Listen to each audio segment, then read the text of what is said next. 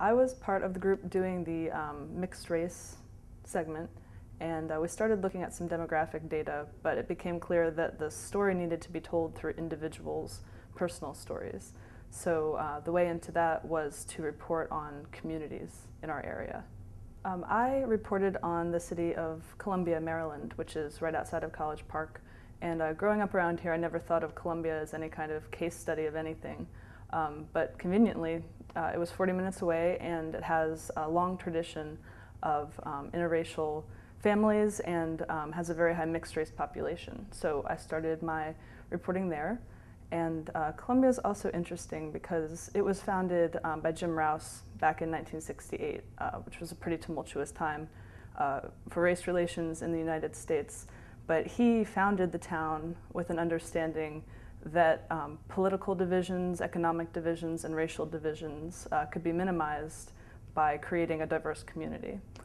So I talked to a lot of the old timers from Columbia and also some new transplants about whether or not Rouse's vision actually came to fruition and the sort of ways that the community was changing now with more foreign-born people moving into the area and also changing the face of that community.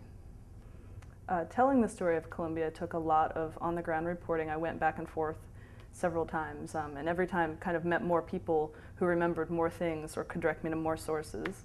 And one of the most interesting things about the reporting process was just learning to listen to people, to let them talk, to take their memories down, and kind of put it in the context of the demographic information and research that I already had.